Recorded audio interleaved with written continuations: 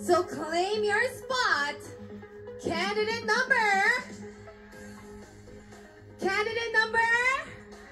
19, Angela Joyce Tabago.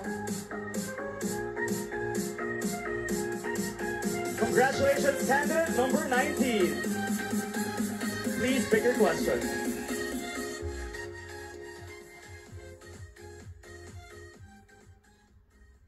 The Philippines is the top 3 country in the world with the most number of highly educated migrants or overseas workers who have college degrees. As a Filipino, do you think this is a positive news or a source of concern for us, and why?